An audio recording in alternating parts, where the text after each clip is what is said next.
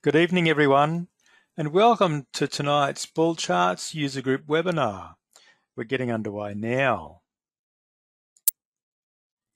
Tonight, one of our user group members will be sharing some slides and maybe BullCharts as well. Please remember the disclaimer tonight. Here's the disclaimer. Please note that any information presented or discussed tonight is only opinion. It's not advice. It shouldn't be acted upon. It's not our recommendation to follow any of the strategies that you might see. Having said that, if you do go ahead and implement it and you make some money, by all means, come back and let us know and share the winnings. We'd love to help you. Here's the agenda I prepared for last week's Melbourne meeting on Tuesday of last week. Tonight our webinar is on Monday night. For last week's meeting, we had a discussion all about exit strategies, and I shared a presentation that I had put together a few years ago and I tweaked last year for representation for one of Frank Watkins' groups.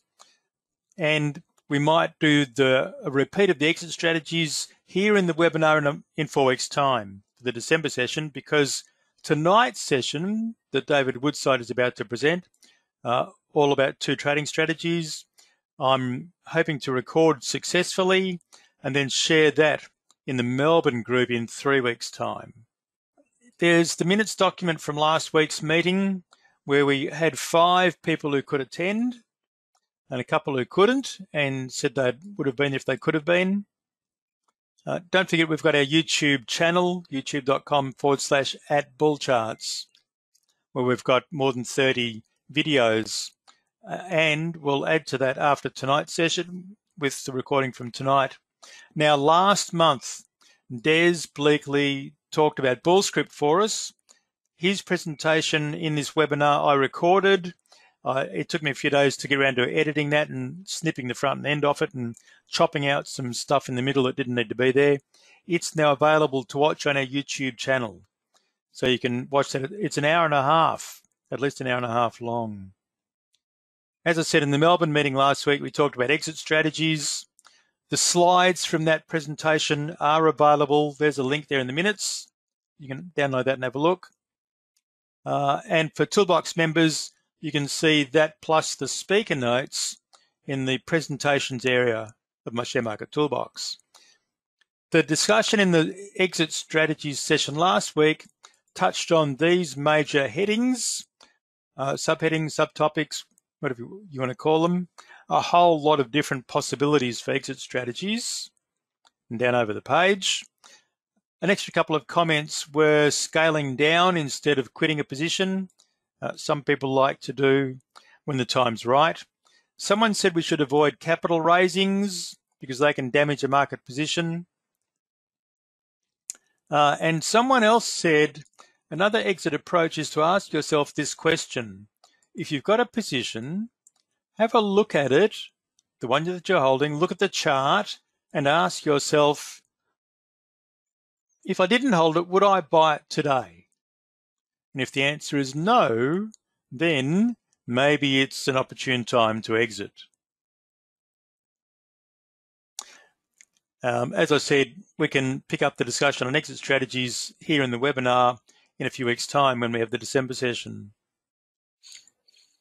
So David, at your leisure, you can share your screen, and while you do that, I'll explain to the audience that you've been participating in our BullCharts user group webinars for, I've lost track, a few years now, and done more than a couple of presentations, which are up on the YouTube channel for viewing. So that's really good. And tonight, you've got 2 presentations to share with us. No 1 presentation, but 2 trading strategies from 2 well-known identities in the industry. So David, welcome. I'll ask everyone to join with me and welcome you and hand over to you. Thanks, David. Take it away. Okay, Robert, before we get too excited, can you see the screen? I can. It's perfect. Righto. All right. Well, good evening, everyone. And what I want to do tonight is just go through a couple of strategies that I've found on the internet over the last 6 or 12 months, and I think they might be of interest, and so we'll go through them. And I've got to say that the picture is a windmill museum at Penong in South Australia. That's west of Ceduna, heading out towards the Australian Bight. And I being an ex-farmer, I have a bit of an interest in windmills. And I've got to say that the first 18 years of my life, I had a fairly unreliable windmill that supplied me with domestic water. And then we went to electricity and a pressure pump, and it was very reliable. So that's what windmills do, and wind. So we're going to look at two different chart setups. And I came across this proverb when I was travelling overseas, and I thought it was pretty apt to tonight. So it is, be patient. Everything will happen with time. The windmill does not go looking for the wind. And there were lots of windmills in Namibia.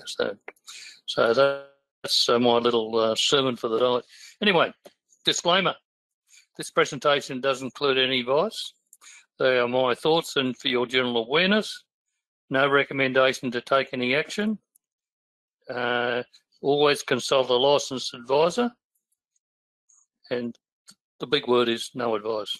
This picture I took out at Cameron's Corner, which is where New South Wales, Queensland and South Australia join. And there's a road out there, and we came across all these emus with young chicks wandering around. So I thought that's quite a good picture. So that's my picture of the day. Right. Let's move on. This is a chart of the All Ordinaries. It's a line chart for the last 8 years, and it's a 130 EMA using a Donchian channel. And what I really wanted to say was the current market's pretty tough, and I'm sure you all know. There are a few trending stocks. We've got rising interest rates, high inflation, and political unrest in Europe and the Middle East. It's a bit of a mess at the moment. So this is the sort of area where you want to be looking for trending stocks. This is back in 2017-18, again in 2019, before we had the COVID crash in 2020. But then it all started to happen again, and right through till 21. But from there, we've got something like we had back in 18, the COVID crash, the last year, and now. So there's not much excitement in the market, so there are very few trending stocks. So, but probably as Robert's always said, in a downturn, it's a good time to be looking at the charts and just understanding what's happening. So this picture is taken at Lake Gardner in South Australia. It's actually Australia's third largest salt lake. And Lake Eyre is the largest one. Lake Torrens is the second one. Lake Gardner is pretty unknown to most people, but it's about 170 k's long and about 50 k's wide. So, and you can exit from a couple of places. And every year they have speed racing on there, but not with that water. Anyway, on with it. So how do BullChart users set up their charts? I'm always interested in it. What scans do they use? What can we learn from other chartists? And I think we can learn a lot. There's various sources, print, online and YouTube. And I've found a couple of interesting ideas that I think you might want to do some more research on. So, and these are the two chartists that I'm going to talk about tonight. Just before we start, now this is another picture I took in Lake Ballard in Western Australia between Leonora and Kalgoorlie, out in the middle of absolutely nowhere. There are 50 of these cast iron statues standing in a lake. It's called the largest outdoor art exhibition in the world. It's quite fascinating. Anyway, this presentation is my interpretation of how the systems work. I'm not promoting any system. I don't have access to their selection criteria. All I've done is watched a few YouTube videos, done some reading, and I've come up with what I think they do. So if in doubt, please do your own research, do YOR. And for additional, I've given you some links at the end of this presentation for you to go and have a look at. So, I forgot my yellow arrows. Anyway, the two charters, Jason McIntosh from Sydney and Carl Capolingua from Perth. So the question is, what do these two systems have in common? Well, the answer is pretty easily. They both use daily charts, moving averages, crossovers, and a few other supporting information. So first of all, we're going to look at is Jason McIntosh. Both of these are trend following systems. He's looking for rising stocks and managing risk and exit. His main criteria, he's using daily charts with a 50, 100 EMA crossover and a wide trailing stop. He also runs a subscription service and a market commentary, and he does an end of week market commentary on YouTube and does appear on Ausbiz from time to time. This is his website, motiontrader.com.au, and I think you'll find quite some interesting material there as well. So his stock selection criteria. He scans the ASX daily and looking for stocks over 30 cents. He doesn't want to, he's not interested in the penny dreadfuls, as he calls them. He wants stocks that have got some potential. He looks for stocks making a 70-day high, a close greater than the 50 EMA, and the EMA, 50 EMA greater than the 100 EMA. He uses a wide ATR trailing stop, 8 to 10 he talks about sort of that level. He wants plenty of room in the early stages for the stock to develop. He looks for long-term winners. Greater than 12 months. And one of his big winners was Jumbo International. That's the lottery people, GIN, the ASX code. And he rode that from $1.50 to $18.50 in 3 years. Another one that he just recently exited is Mader Industries. They were suppliers of services to the mining industry. He went from $1 to $5.70 over 2 years. But he also accepts small losses for big wins. A good example he talks about in one of his YouTube videos recently is he bought Dow at 420 and then he sold out at 370 after 4 months, going nowhere. He looks for stocks at the lower end of the market, more risk but bigger gains. JLG, John Ling Group, Gentrack, Pepper Money, and Lindsay Industries, LAU. They're transport people. That's the sort of stock he's looking for. So his charts, he uses OHL C bars, open, high, low, close bars. He uses, as I said, two moving averages, 50 and 100 EMA. So what do his charts look like? Well, I'm going to use this example of AGL, and then I'll look at how I've modified his chart to suit me. We'll also look at some other ASX stocks, Dow, MAD, CXL, and Macmillan Shapeshare, MMS. So this is what his chart looks like. Now, for a start, I've got to say, this is the trailing stop. Normally, he doesn't show that on his charts. I've put it there because I think you need to see it in the context of his 50 and these are these 50 and 100 EMA moving averages. And he looks for, so I've stuck this in as a possible trailing stop. It's a guess. He might use 10 or 11. I suspect he would have exited this trade about here. I don't know. As I say, I'm guessing. I know that he talked about entering this trade about here.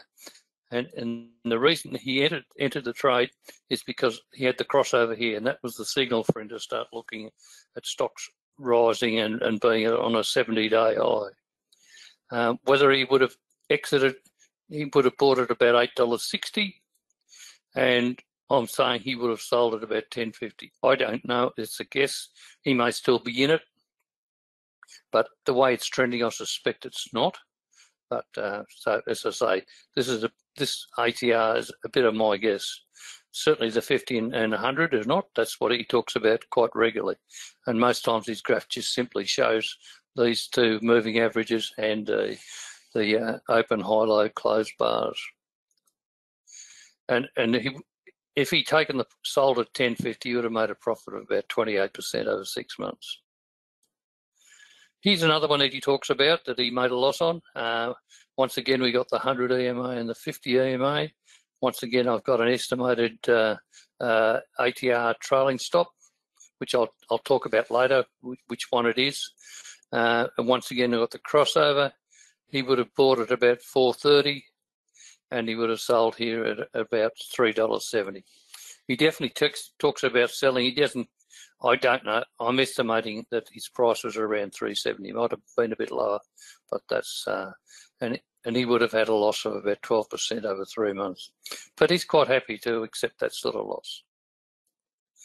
Now this is the Mader Group, MAD. This is a semi-log scale, and this is one of his more profitable trades. Once again, I've put in the estimated ATR trailing stop.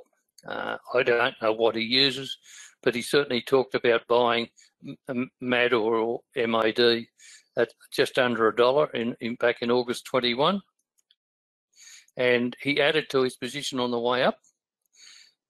And I know that he sold in October 23 for around $5.60. The exact figures I'm not sure of, but around a profit of around 485% for 26 months. A pretty good return, I think you would agree. But you can see that all the time that the stock was moving up, the 50 was greater than the 100. But it's only just here that it started to turn down. But his signal was when the ATR crossed the ATR trailing stop. This one is CXL, once again a semi-log chart, and you can see the 50 and the 100 EMA. And he would have bought around here at about 90 cents, 80 cents, 85 cents, and he would have sold up here at about 5.50, something like that. So his estimated profit was about 470 over 25 months.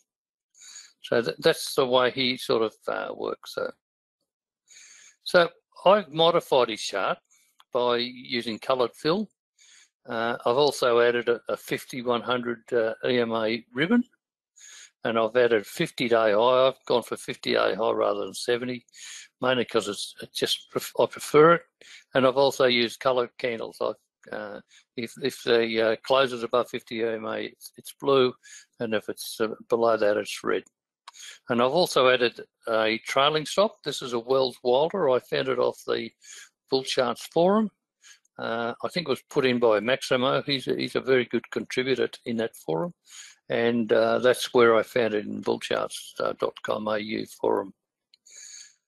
So I forgot my little yellow arrows, but anyway, that's the synopsis. So basically, once again, this is his chart for AGL. This is what his chart looks like. This is what my chart looks like. Same chart really, but it's just a bit more colour and a bit more gloss. So, and once again, you can see how that the 50 and 100 is starting to narrow here.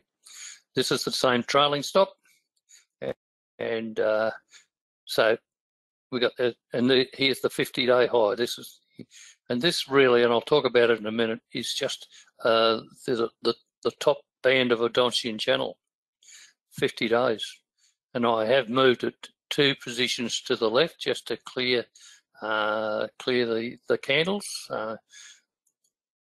and I've added these are coloured candles, blue. Obviously, the dark candles are down days, and the light ones are up days. And as I say, once it gets under 50 EMA, it goes to red. And here's the crossover. Here's the buy point, and here's the sell point, 25% over 6 months. And here's the ribbons down the bottom, and also down the bottom here, I've got a on balance volume with a 20 EMA, which is another good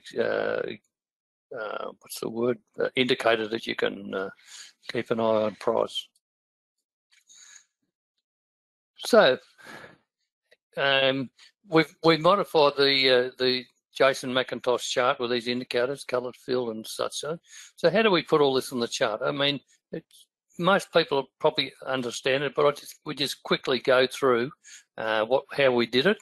To put an indicator on the chart in BullScript, you just simply right-click on the chart, select Insert Indicator, and then go to the indicator you choose, and from there you just follow on from it. So I think there's quite a bit of information out there now on how to put indicators in BullCharts, and there's just a couple of them. Plenty of YouTube links and all the rest of it. So there's plenty of information out there to put it. So this is one of the this is the simple moving average crossover. It's pretty straightforward. I'm not going to go through everything, but the inputs in this case, the short and long are exponential. And we're going for a 50 period and 100, and all of this BullScript does the calculations, and this fills the between the two moving averages, and you can put markers there if you want to and all the rest of it, but that's up to you. So that's pretty simple. Here's the moving average crossover. I've given the citation to Des Blakely. I've got a couple, and I think Des is the one I used in this case. Once again, it's a moving average of 50 exponential close and a close 100 EMA exponential, and then the fill colours as well. So once again, go and have a look and play around with it. Now, the highest high variable line is simply an indicator based on the upper Donchian channel of the Donchian channel. I've just modified this by simply taking the top line, and in this case it's exponential, time period is 50, solid, and this comes up and it plots a line above your candle or candlestick, and it's a solid line. I actually have said move it two positions to the left, simply to just clear away from the candles and just give you a better look at the close. This is the Wells Wilder volatility stop. I've attributed it to Maximo. I think that's where I got it from, but this is the formula that I use, and as I say, Maximo's made a large number of contributions in the BullCharts forum too. So that's the trailing stop indicator. And the coloured candles, I'm not sure where I got this one. I haven't attributed it to anyone, but that's the thing that allows you to colour the candles. In this case, if they're above a certain moving average, it's blue. If they're below a certain, you can have red, but you can choose green or whatever colour you like. So that's the colour candles. And lastly, I've looked at what would you do for a possible scan criteria of a 70-day high. So based on Jason's talks, this is what I've come up with. You're looking for a close greater than 30 cents, a market cap greater than 20 million, trades greater than 40 in any of the last 5 bars. I always like to look at the previous trades just to see what's happening. Des Blakely likes to show the value traded. I also like to look at the sector, whether it's materials or health or whatever. Show the price percentage change over 5 bars, that's a week. This is where it gets a little tricky. I'm looking for a high variable line. This is my modified Donchian channel. I'm looking for it to be rising. So I'm looking for the Donchian high variable line, which I've called it, to be greater than the top of the previous bar in the last 2 bars. So I'll explain that a bit closer when we get to it. And I also look for the close greater than the 50 bar and the close greater than the close of 10 bars ago, meaning I'm looking for shares that are trending up. And a moving average, the 50, 100 EMA is plus 50, 100 is true. In other words, once again, it's trending up. So we'll have a look at a few trades that Jason's done and that he talks about. He's pretty prolific on the YouTube. He's been doing a whole series recently with self-wealth, and they're quite interesting. So we'll look at some of his successes, some of his failures, some longer period charts, and the stocks include Macmillan Shakespeare, JLG, Fletcher, Building Industries, GTK, Peppermint Money, and Lindsay industry. So the first one is Macmillan Shakespeare. Once again, the coloured candles, 50-day high, and I say, and the trailing stop here. Now, who would have, or I would have bought around here? You can see that this 50-day high has risen. It's higher than it was two bars ago. So we would have bought it at about $13.50 or something, and he would have sold once these red candles or day down, strong days down, it was a sell. So about 40% over 13 months, a reasonable return. I think you would agree. This one is the John Ling Group. They're a building and construction. Once again, I've put in a trailing stop that I think he would use. It's probably not quite what he uses, but here again we have the 50-100 EMA and fill, and we have the 50-100 EMA ribbon, and down here we've got the on-balance volume and moving averages. That probably doesn't show a great deal, but he would have put bought around here, around about $1.20 or something like that, and he would have sold up here at about $8.750, something like that. So a profit of $560 over 41 months. The question I've got to ask is, there was a fairly strong down here. Would he have sold? His argument is he likes to give them plenty of width in this, what he calls the early stages of an uptrend. So he obviously he wasn't triggered, and in this case it shows mine being triggered. I think his must have been a little wider than mine, but anyway, that's the way it is. This one's Fletcher Building Industries, and he got a buy order here at about 5.40, 5.30, something like that, and it went sideways for a few weeks, and then boom, down it went, and came in with a bad report, and he would have sold at under about 4.40, and a loss of 13% over 6 weeks. But as he said, that's quite acceptable. This one is GTK. I think there's some sort of computer people on transport and computer. He's currently in this stock. He talks about it. He bought it here when it made a new high at about $2.13, and he's followed it all the way up here to about $4.72, and he's in profit at the moment of about 120%. As he said, he's not selling it because it hasn't breached his trailing stop. So that's Gentrack. Peppermint Money was another one that he bought recently. Once again, it had a new high here at about a dollar, $1.67. I can't read that anyway, but nonetheless, a loss of about 24% over 90 days. And here's his trailing stop, breached, and he was out. Small loss. So this is the last one, Lindsay Industries. They're transport people. And you can see here's his trailing stop, and he would have bought here at about 50 cents, and he would have sold at about $1. So he made about 140% over 21 months. But I think there's a classic double top up here, and I don't know where it's gone from there. So, but that's a share that a stock that he's been quite profitable in. Now, the second one, Carl Capolingua from Perth. He's a market analyst, online broker with Think Market. He uses both fundamental and technical analysis. He does a weekly market commentary and stock crests on YouTube, and he does appear on Ausbiz TV from time to time. His daily charts are black and white, and he uses candles, and he looks for candle patterns. And he uses 2 moving average crossovers, short term and a long term, and they're Fibonacci based. Oh, I've got my yellow arrows.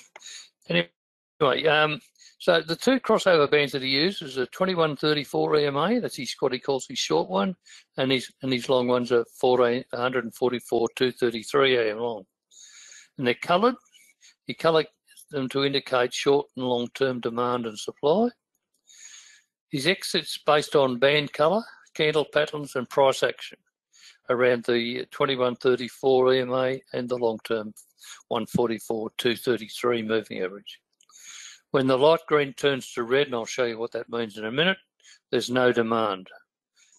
In his trading, he scales in and out of his trades by 1/3 portions. In other words, if he's going to invest $10,000 in a stock, he'll probably buy about 3,000, then about 3,000, then about 3,000. And the same when his stock's starting to stall, he will start to sell in third portions. Now, I've modified his system by using coloured candles and a coloured ribbon, but other than that, it's the same bands and everything else. So this is what his chart looks like. This is once again AGL, and you can see he's using black and white candles, and this is a short-term 2134 EMA, and this is his long-term 144 233 EMA. And in this case, he uses dark green and red. Here he uses light green and red. This is supposed to be a lighter colour than that. Doesn't look like it, does it? Yeah. I'll have to check that. Anyway, once again, on balance indicator. And so he looks for the crossover of the short over the long, and this is where he starts to get interested. And he looks at the candle patterns, and he says that once the colour light green changes to orange, no demand, and prices will continue to fall. And it's pretty simple, isn't it? So this is his chart. Once again, I've modified it with the coloured candles. We've got the coloured candles, we've got the short-term EMA and the 2134 ribbon, and the long-term 144 233 ribbon. And he would have bought here at about 820, something like that. And he's very conscious of big down days, big red or dark candles. And for him, that would have been a sell. As soon as he saw that candle, he'd be out. As it turned out, it was a good decision. So it's once again a profit of about 30% over 6 months. This is a LAU modified using a semi-log. I don't know whether Carl bought these or not, but I'm just simply using his chart as an example. And once again, the coloured candles. He would have bought it at about 40 cents, and he would have sold. He would have been watching these candles here under this light green, and his profit would have been about 140. And certainly, once the candles cross into this region, it's definitely a sell. This is his long-term moving average. This is his short-term moving average.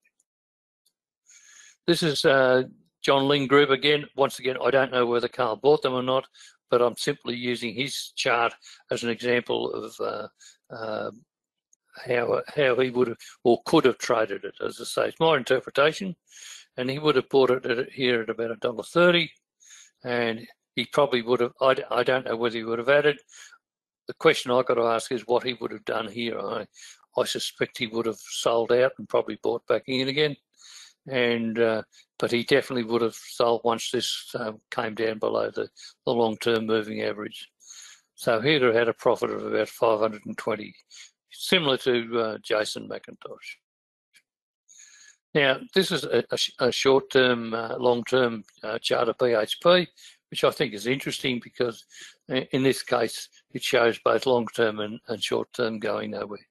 Did have a little bit of a run-up, but I don't know what it did today. I suspect more or minus came back, so it's probably back to trading sideways. So there's not much joy in BHP at the moment. This is a chart of Mader Group. Once again, a semi-log, and I'm guessing that Carl, if he was buying, would have bought about here, down about $1.20, $1.10, and this is his long-term rising EMA. This is his short-term rising EMA. And how we would have handled it here, I'm not sure. I suspect, once again, he may have sold out and then bought in again. But it says he would have had a profit of about 440 over 26 months. Now, I presume most of you know you can put US stocks onto a bull chart. All you have to do is simply type in US.NVDA, which stands, in this case, is NVIDIA. That's the computer AI stock that's been the big thing. And so if you want to put in Tesla, you just simply type in US.TSLA, and it'll bring up the chart for you with the volume and everything. So I use it quite a bit just to see what some of the American stocks are doing. But anyway, back to the Carl would have, if he was trading the stock, which I'm not sure he is, but nonetheless he would have bought it at about 200, and he would have sold it at about 420. How he would have handled this here, I'm not sure, but certainly there are a lot of down days, and he becomes very concerned when he starts to see that sort of thing. But anyway, I'm making the assumption, rightly or wrongly, but he would have been out about here. I suspect he probably would have been out a bit earlier, about 450. Now, this is an earlier chart of NVIDIA, and this is what the bull charts looks like. This is back in 2022. It had a peak of about 300, 350, and then it started to fall away. His chart, he's been able to set up his indicators to look like this. So you can see that when the price falls into the 2134 EMA, the indicator changes colour.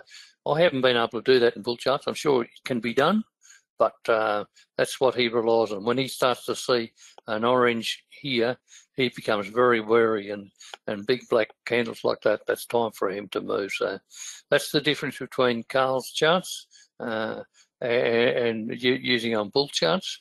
But I suspect somewhere along the line, this could be programmed into a bull chart. So that's I'm just simply saying, if you look at his charts and go and have a look, you'll start to see that his long-term and short-term, change colour. So and it's been quite smartly done. So finally, I hope you find it of interest. Bull charts is very versatile. We have got 4 more slides. They're mainly bull script with various indicators, so we'll just have a quick look at them. And this picture was taken, we have an Orange Festival every year in Griffith, and they construct all these objects out of oranges, and in this case this is a piano, obviously, but we have all sorts of figures and animals and whatever. So that's just a little on the side. So this is all the supporting information from Jason McIntosh, Motion Trader. You're welcome to go and have a look and do your own research. I've also put together a possible screen criteria for Carl Capolingua, similar to what you saw in Jason. I won't go through it all, but that's the sort of thing you would set up. The next one, this is just simply the moving average 2134 EMA indicator, pretty straightforward. And there's that. And also, he does, Carl uses an MACD ribbon. It's based on Linda Raschke, 31016, rather than the 91226, I think it is. So that is the formula for the Linda Raschke 31016 MACD indicator. He uses it from time to time, but not all the time. So finally, this is a veteran car rally we had in Griffith back a couple of months ago. The youngest car was 108 years. The eldest was about 123, I think. An amazing collection, over 100 of them. Yeah, so that's it. Thank you. David, thank you. Well done. And once again, David, thank you very much for putting that together. I'm guessing that you've learnt something from doing the research and gathering all the thoughts, and maybe you've tweaked your own strategy as well as given others something to think about. So, David, thanks again. Right. Yeah, you're right. I certainly do use it, but I've modified it a bit. Yeah, so as I say, it's what I've gleaned. I'm not privy to thing, but I think it's interesting. It shows the versatility of BullCharts. BullCharts is a very versatile program. It is. Yeah. Yes, absolutely. Yeah, you're right. Very good. Thanks. Let's get back to the agenda and work through the agenda. As I said, next month in our December webinar, we can have a chat about exit strategies, the same as we did last week in the Melbourne meeting. The ASX share trading game, which finished Thursday last week, was anybody playing the game? Is anyone interested in talking about it, asking questions or feedback or comments?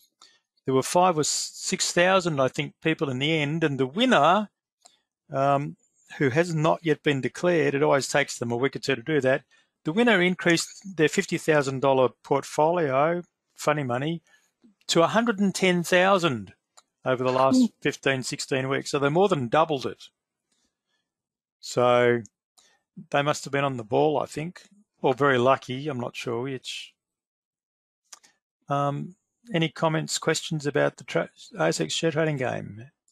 Nope. Okay. Let's move on. BullCharts tips and key features.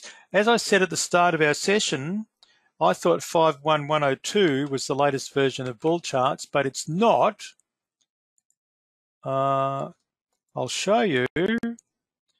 Download.bullcharts.com. If you go to the BullCharts homepage and click on downloads, you get to log in, and most of you would have done this and seen it.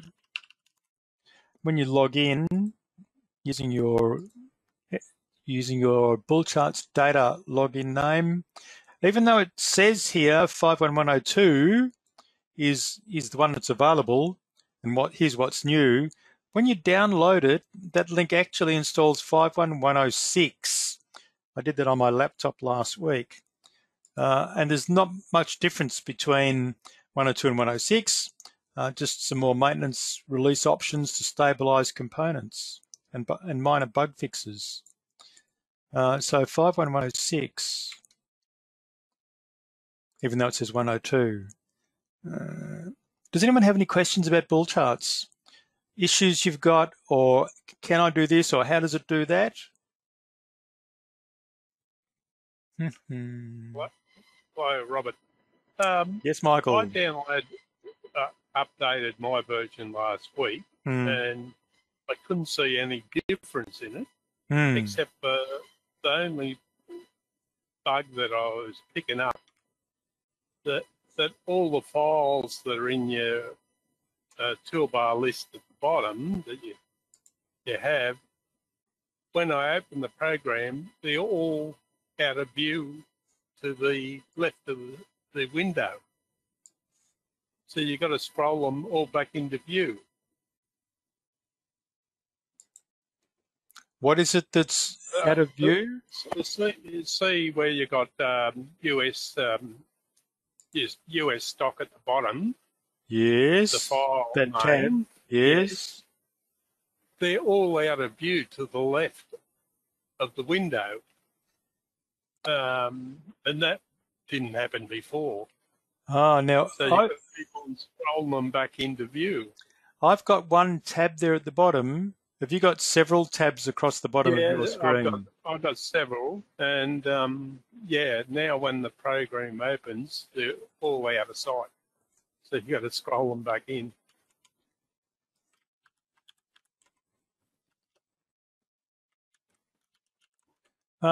That's interesting.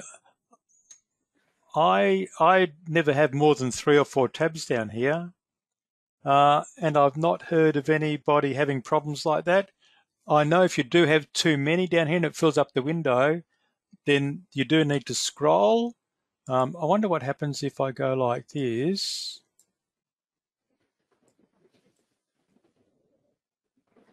Once once I scroll them back into view, they'll stay there, and I can click on any one. But it's initially when you open the program, you can't see any of them.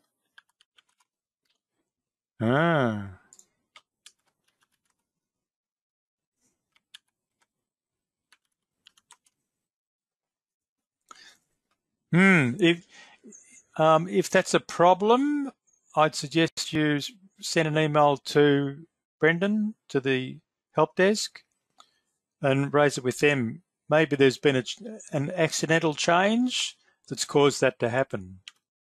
Well, initially I was sort of doubting whether the update did anything because I couldn't see anything different. Yes, sometimes the changes that they make will be minor but behind the scenes to fix maybe a bug, in which case you might not see anything visual on the screen.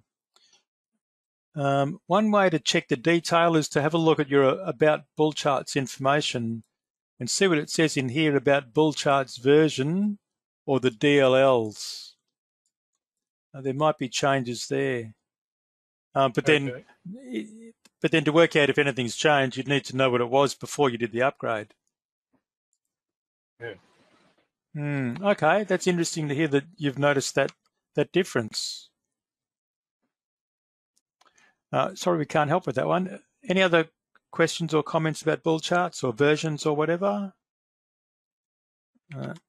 If anybody is still running an earlier version, then you might notice this particular feature, and it might be annoying you.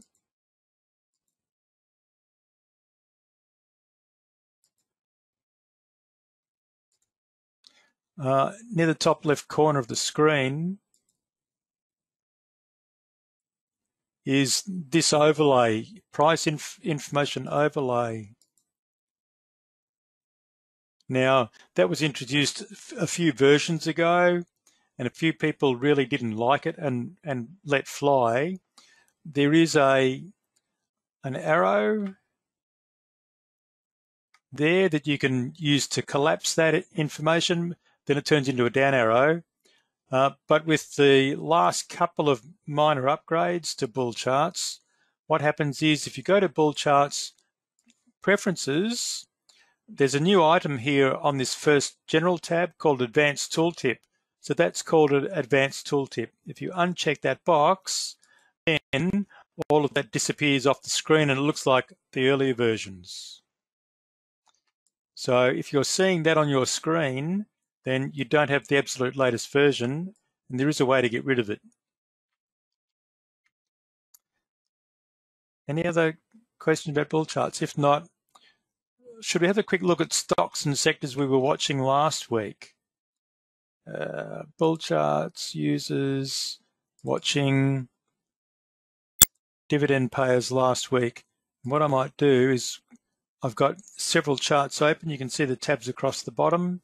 I'll go File, Close Workspace to close all of them, and we'll just open this, sort by comment.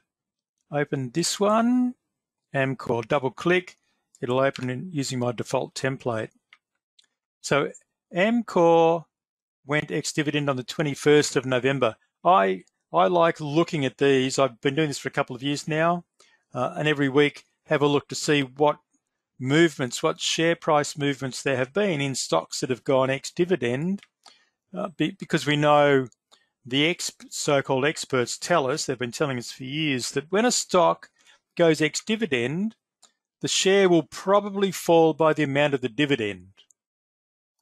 I found in the last 2 or 3 years that that's absolute rubbish. There's no consistency with what happens to share prices during this time. And then once the ex-dividend period is gone, there's no way of predicting or anticipating what the share price might do next. See, in this case, Amcor was trending upwards, got too high, fell on the ex-dividend date, and it's since gone sideways. And these next few stocks are either going ex-div last week or this week. There's Elders. It fell a little bit, then continued its rally. New Farm on the 22nd. That was last week. There was no way to anticipate the price movement there. ALS Limited, Grain Corp is going X in 2 days' time. What will it do when it goes X? It's been trending higher for the last few weeks. The big money is probably thinking about selling out before it goes ex-div, and I'm guessing it'll fall before or on the ex-div date. And today might have been the start of that fall, like the banks have been doing the last few years. IFT, Infratil, is going X in 2 days. Aristocrat Leisure, ALL, have a look at that. It's mostly sideways in recent months. And Inside Tech Pivot, that's going on the 4th of December. And then next year we've got Premier Investments in January. Anything can happen between now and then. And Origin Energy on the 12th of Jan. Goodness knows what's going to happen there. But let's go back a month to the stocks that were going X in October and see how they went before and since. So this first vertical red line is the ex-dividend date. The second one is the dividend paid date.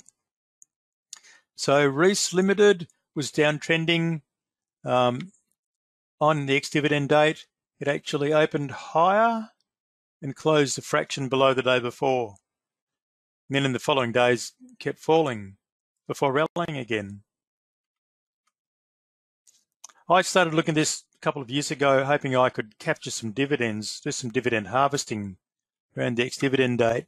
And some of you might have seen my presentation on this and how it didn't work. It was an absolute flop. Horizon Oil, that fell a lot on the ex-dividend date. WAM Capital went X on the 17th of October. That fell and kept falling. WAM Leaders, Newcrest Mining, that was all over the shop. The Reject Shop, New Hope Corporation, nice uptrend, then fell. Just out of curiosity, how much did it fall? Let's put a trend ruler on here from there to there. It fell 55 cents or 8.5%. The dividend was 30 cents. So the dividend was 30 cents. It fell by 55 cents. Then kept falling some more. Acro Limited, ACF. It actually went up on the ex-dividend date. How about that? Opened lower and rallied, but still closed below the day before. Bank of Queensland, big fall. Brickworks Limited, down, up, down. Sol Pat, 17th of November.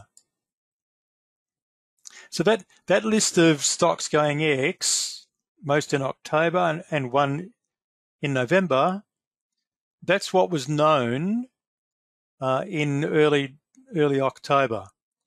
So any that are now in this list, the November list, that weren't in the other one, have been announced since I put that list together a month ago. Anyway, that's that one. Back to the agenda. Any questions about that before we move on? Okay, the December meeting. We're doing the Melbourne meeting on the 12th of December, if you've got a calendar handy, Tuesday the 12th. And I'd suggest we do this webinar a week later, as we often do, on Tuesday the 19th of December, which is 1 week earlier than normal. I'm planning to get back to the Tuesday routine. And as I said at the start of the session, in terms of meeting dates for 2024, the Melbourne group are happy to continue the current routine, third Tuesday of the month. And if you're all happy to do likewise, we can continue with the fourth Tuesday of the month through 2024. So the third Tuesday of the month for Melbourne, except in December when we do it a week earlier. And the webinar on the 4th Tuesday. Does anyone have any comment about that? I'm just making some notes. Meeting dates, 2024, 4th Tuesday. For webinar. Any comments, anyone? No? No, suits me. Very good. The other general business items there are triggers, prompts in case anybody wants to ask about it or talk about them. The Google Drive, as I said, David's slides and others, including Des's from last month and others. They're up in Google Drive. David's will be there shortly.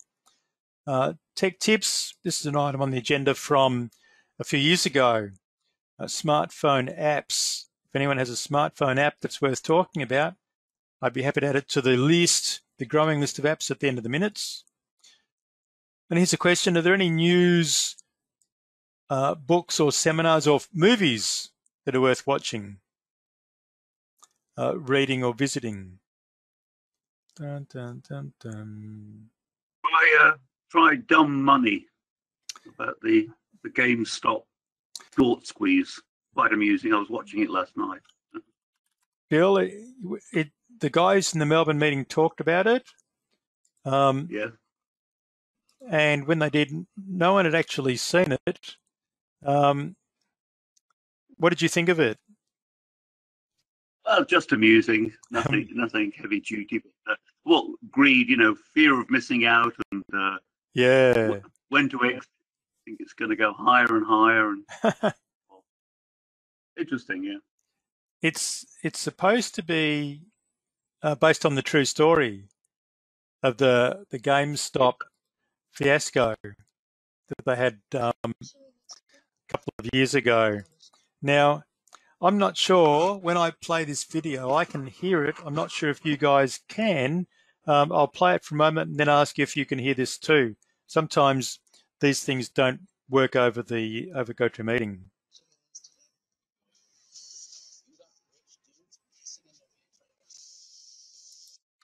Did you hear that? The soundtrack? Could you guys hear that? No, I couldn't hear it. No. No. Yes. All right. I'll try never to play a movie while we're doing this webinar, unless I can work out how to make it microphone speakers. What about now? Hear the music then? No. No. I think we can go and have a look ourselves. Yes, I think that's going to be the case. Okay. Phil, thanks for mentioning that. Someone did say, or I read somewhere, that in the movie they've taken the liberty of dramatizing some of it, so it's not strictly true all the way through. Never mind. It's supposed to be entertaining. That's all I've got for tonight. Is there anything else that anybody would like to talk about or ask or raise before we move on? This is the last session until 3 weeks' time, when we'll have a session before Christmas. And that'll be the last one for the year. And I might as well stop recording. We don't need it now.